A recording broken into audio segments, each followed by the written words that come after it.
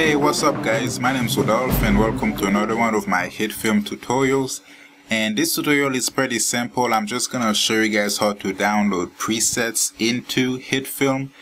And the reason I'm gonna show that is because I'm gonna be releasing some presets soon and I just wanna make sure everybody knows how to do it. It's a pretty simple process, but it's kind of tricky. Like, it took me a while to figure it out and I had to get help from someone. So I'm just gonna post this video so that anytime I come out with a new preset, you'll just have a video to look to without having to ask me all the time how to download a preset. So yeah, what you're gonna do is go to start and go to my computer, and pretty much you'll be tempted to just go to your hard drive, go to program files and just find the FX Home folder and then get Hitfilm. But the thing is, it's not in this folder, so yeah, you'll waste a lot of time just searching it in the program files folder.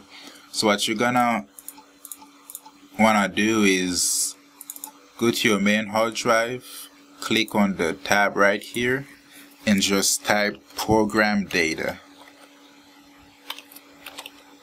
no space, and then press enter, and then you will see the FX Home folder.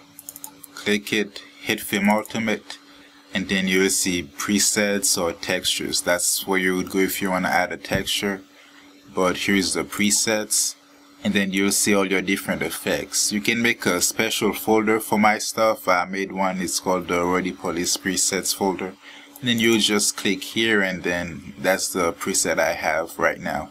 And that's gonna be the first preset I release. So yeah, remember, just go to your main hard drive, go to program data, then FX Home, Hitfilm Ultimate, and then go to presets. And how to open them in the program, just go in right here, go to presets, and then you see the folder Rodolphe presets.